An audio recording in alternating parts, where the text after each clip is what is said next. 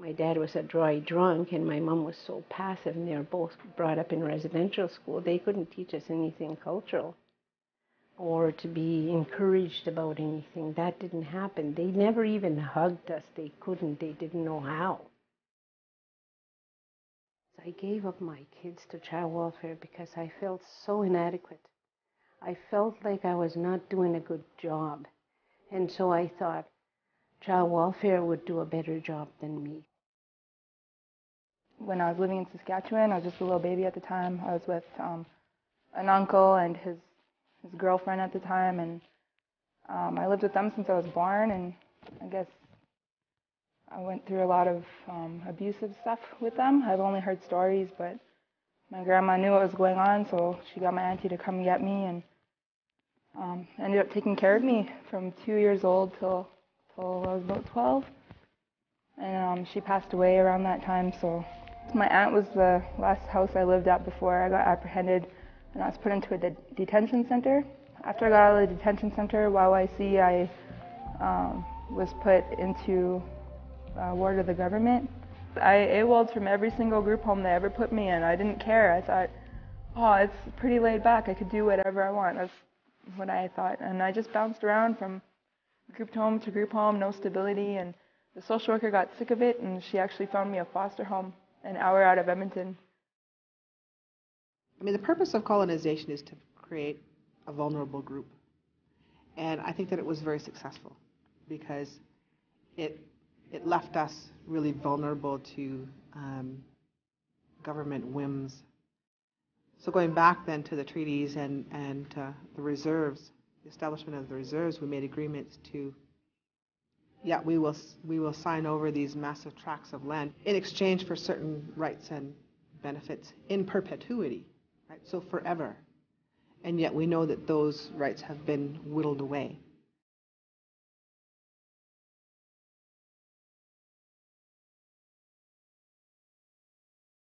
Within 3 weeks, I started phoning the department to try and get my kids back. And you know what? I couldn't. And but when my little baby came home, and he was always smiley baby, always laughing and smiling when he was little. And when he came home, he was just spaced out, and he didn't smell very good. He was dirty. And the child welfare worker had medicine on one hand, antibiotic, I guess, and she had the baby in one hand, and she said, "Here," and she gives me the medicine. And then I took a scissors, it was shrunken sweater, and she stood there and she said, "Well, don't do that, you know." And so I got really mad at her. I put the scissors down and I said, "You get the fuck out of my house right now."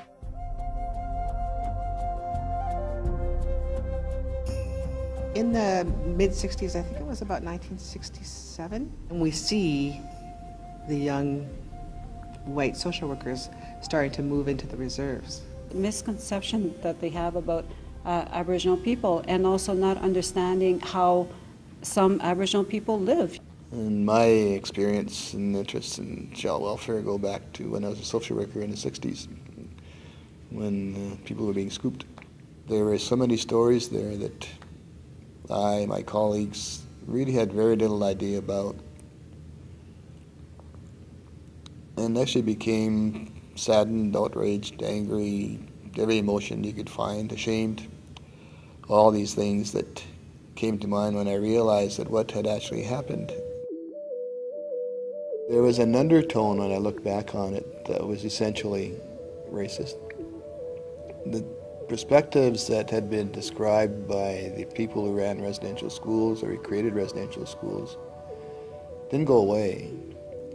We became, I think, a lot more subtle or careful about how we term things, but I think the underlying feelings or attitudes were still much the same.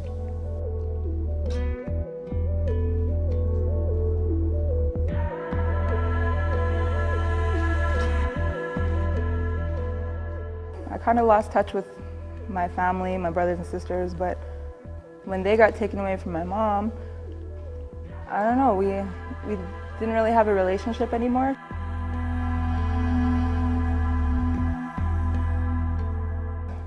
I guess in 2005 and 6, me and my brother were starting to build a relationship again. He liked rapping, emceeing, so I promised him that when he turned 18, I'd take him to all the hip-hop shows and b-boy battles and everything. That was going to be like our time together. As soon as that started happening, he ended up in a hospital, mental health section, and then they sent him to Alberta Hospital after that. I guess it's because the group home couldn't handle him or something. They said he had behavioral problems, but that was only because of like whatever my brother was been through, you know? He had a lot of anger inside him. He didn't know how to deal with it. I was actually getting ready to go to Italy to go dance at a festival. And then the next day I got a phone call from Alberta Hospital saying that he ran away. And I was just hoping he'd come to my house, but he never showed up, and days went by and no answer, and they still didn't know where he was, so I just assumed he was at a friend's house. And then finally, Saturday, I left to Italy, and then 5 days later I got a message in the email saying to contact the government. And then I called, and the social workers of his told me I better sit down, and they told me what happened to him, that they found him on the CN railroad tracks here in Edmonton. And I was just shocked, and I just broke down after that. I didn't know what to do, so they paid for a ticket for me to come back to Edmonton for his funeral, which is messed up because I always ask them for a driver, because I know I've been in foster homes. I know that you can get a driver to go visit your family, and they would say, we're not going to pay for a driver to go for you to visit your brother. But they told me they'd pay for a freaking $2,000 plane ticket for his funeral, you know? It's so messed up. He passed away 2 weeks before he was turning 18, and I was just I was so depressed. I didn't want to go to any more shows, and I was going to quit dancing.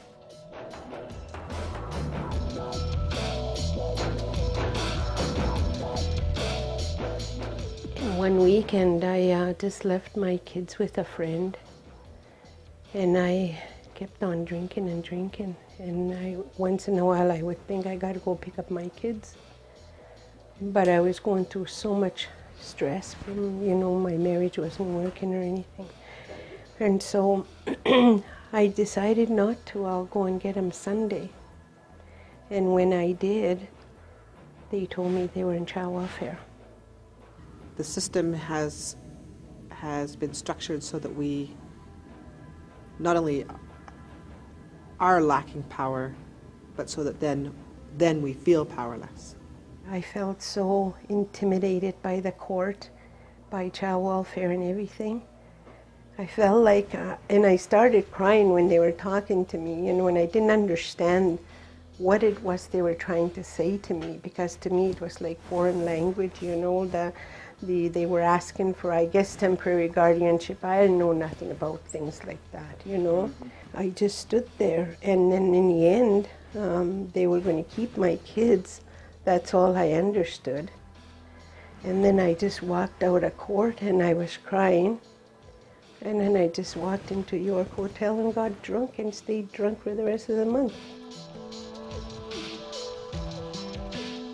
Every time I sobered up, or waking up from, the first thing that was in my head were my kids. And I didn't know where they were. And that is worse, I think, sometimes than if they would have died, because at least there's a finality or whatever. But it was like they had died. When we study our history, we begin to understand why it is we have the difficulties we have in our communities, eh? The more I did that, the more I began to understand my life. The more I began to understand my mom and dad's life as children, and my grandparents. And the more I understood also, the more I began to realize it wasn't because I was bad. It was because I didn't have an opportunity to be strong like the roots of an oak tree, because my traditions and my values and my spirituality was not there. And it isn't the fault of my mom and dad. they didn't have an opportunity. I've been dancing off and on for 6 years, doing hip-hop and breaking, and I've been fancy dancing since I was 6. Hip-hop is something I kind of just put myself in, got into, because it doesn't really cost money. Like doing breaking, all I need is this floor and my music, and it's my own creativity and my own moves, you know. There's foundation to it, but it doesn't cost money for me to do it, because I couldn't afford dance lessons and stuff. So breaking was it.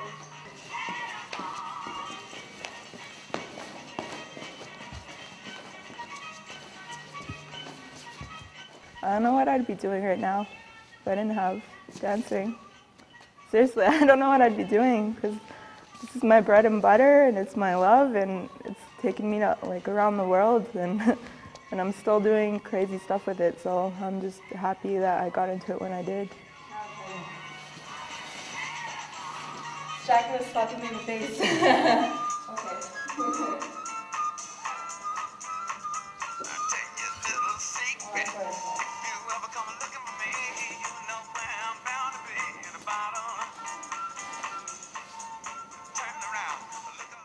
Off and on, I heard a little bit about my rights, but most of it was only by chance. Like, it would slip out from someone's mouth, and I'd be like, what? Oh, I have this amount of money to do this, or oh, I can do that if someone does something to me, or whatever. I was never really given a rule book or a law book. It really should be coming from the child welfare workers. I mean, they're the ones dealing with them. They should be telling. It should come from the lawyers. The lawyer should be telling the children what their rights are, their parents what their rights are. When I, as the lawyer, ask the government, okay, well, what duty of care do you owe to the children if you take them in care under a permanent guardianship order? It's a pretty important question, pretty basic question, and you don't get an answer. How do you know? And all these issues are interrelated. I mean, you touched about the whole area, the question about, do the women know their rights? I think the short answer is no. You know, they don't. They are not told their rights. I was just talking to a client just 10 minutes ago. And what she told me is they told her that they were going to get a permanent guardianship order and that she had no choice or no options, and they were going to take her children away. And she didn't know she could get a lawyer. She didn't know she could fight it in court. The stress that these parents are under in the middle of these processes, of these court cases, they face losing their children. They're so distraught, they're so upset, they're not thinking clearly, and then they don't even get the proper information. And they're told, you have no chance of winning. That's what they've told me. That the workers told them, well, you have no chance of winning, you might as well just agree. Why fight it out? And then in their despair, they just agree. Right. And that's a good picture of the first set of grandkids, which is this young girl now, who's a mother now. Those ended up in care. These other kids, their mother passed away. She had surrendered her kids on Thursday night, and on Friday night she passed away. And I came to the funeral and I said, I'm here. I'll take my grandchildren, Oh no, we have to go to court, you can't do that. And so we went to court, and I got denied. They said that it would be too hard for me to look after 4 special needs kids. And I said, special needs? I said, if you're saying my grandchildren are special needs, I need diagnostic reports from you. Because I'm diabetic and I have thyroid problem. The next thing was that I'm not well enough to look after all these kids.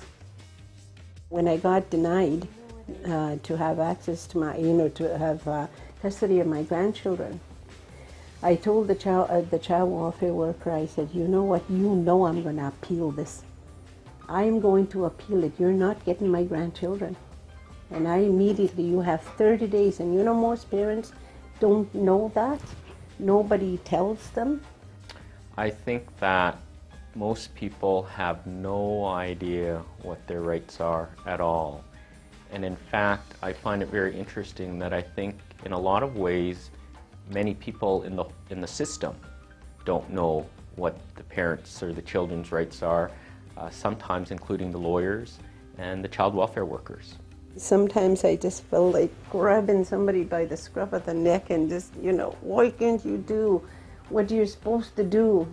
It was so hard to try and, get our family back together again.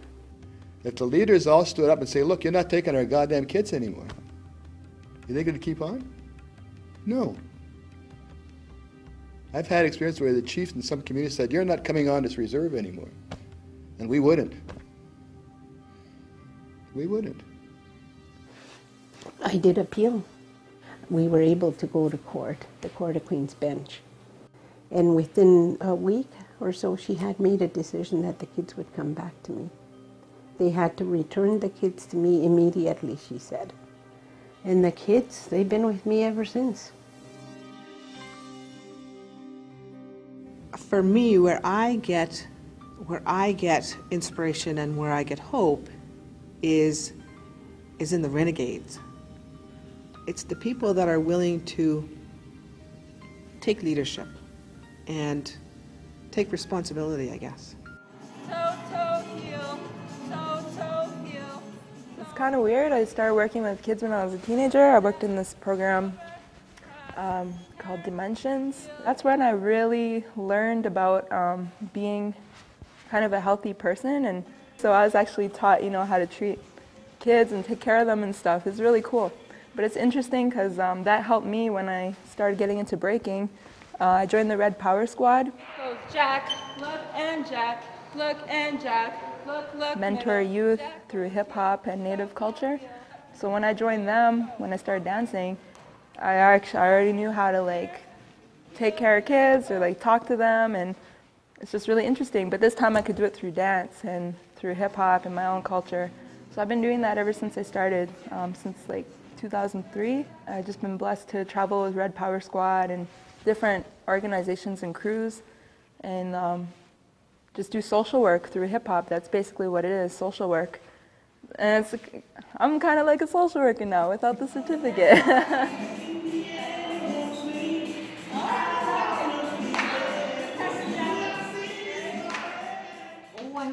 Yeah, right?